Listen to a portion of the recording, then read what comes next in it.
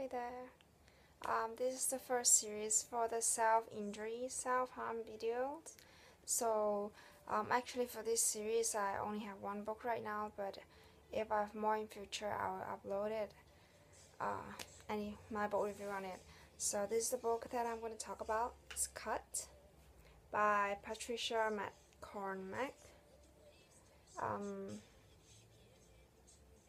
She just spent years working on this, researching on this novel.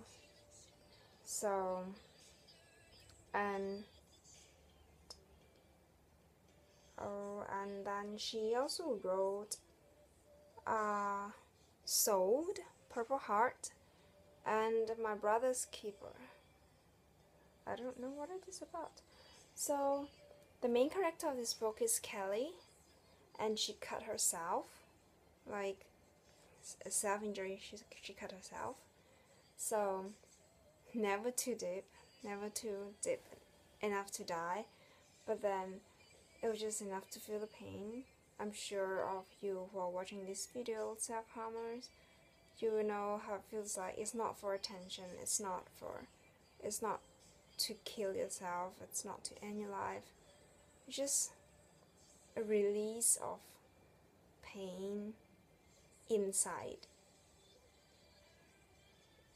To feel the warmth of the blood coming out, to see the line on your arm. I mean, to me, that's what it feels like. That's why I do it. Like, that's why it's like a coping mechanism. Just as like eating disorder and all that. It's just a way to survive, a way to deal with everything that is happening around that can't be controlled, and it's like it's just a release.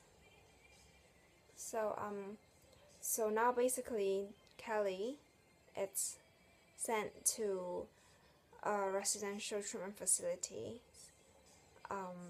with girls struggling with problems of their own. I mean, in the treatment facilities, you will see people dealing with drug abuse, eating disorder, all sorts of mental illness.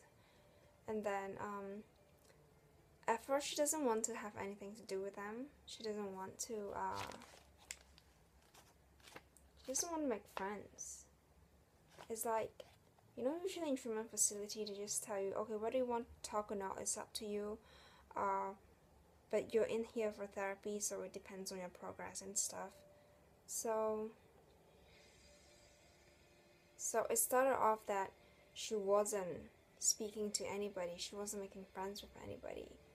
But she can only stay silent for so long.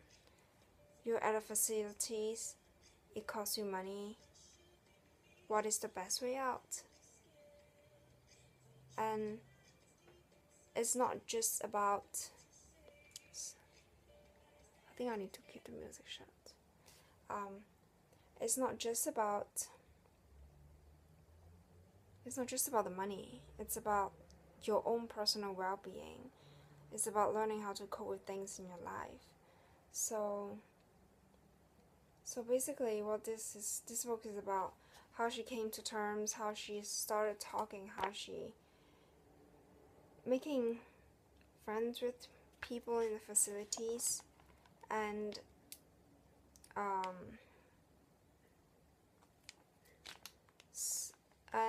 how she, like, wait, let me look at that.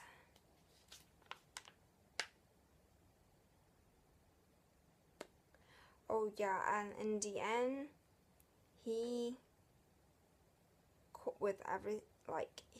dealt with her issues, and she was discharged from the facilities. So this book, there aren't many books particularly focusing on just self-harm without relating to other mental issues. So if you're wanting to look at something that just relate to self-injury, this is the book. And it's a pretty thin book, as you can see. This author, by the way, it's a pretty thin book with pretty big words, so you can finish it in like minutes in a day. So I mean, this is quite a nice book because she talks about self-injury and like what she went through in the facilities. And actually I can put it under the hospitalization experience, but this particularly focusing on self-injury. That's why I separate them. So check it out if you're interested. Hopefully I can try to update more videos on like this kind of book review, because I do have a lot of books on the general, but not a lot on mental illness. So please bear with me if I upload like quite a number on general. But those that I recommend, even in the general series, they are pretty good books, and I read them because I will look at a storyline and I choose them, and it may turn out to be good or excellent, and when it's really really good, I would mention in the video that I would highly suggest you to get one and read it. So that's the end for the video. Check this book out if you're interested. See you.